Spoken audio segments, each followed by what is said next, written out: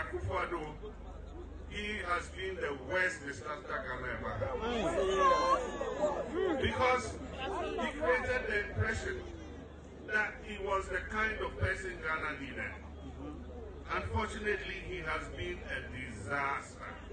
Every sector of our economy has gone backwards. All our institutions have gone back. The judiciary, trust in the judiciary is at the lowest in history.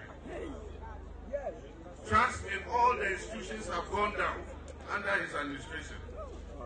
NDC is going to come and reset this country. When you are using your phone and your phone freezes, what do? You reset it. How do you reset it? You restart it. And when you restart it, it starts working again. Ghana needs a restart. Ghana needs a reset. NDC is going to come and reset.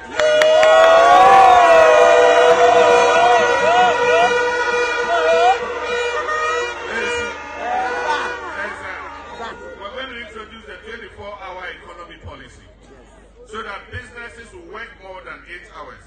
And if they have to work more than 8 hours, it means they have to employ more people. That is the way we can get more jobs for our young people.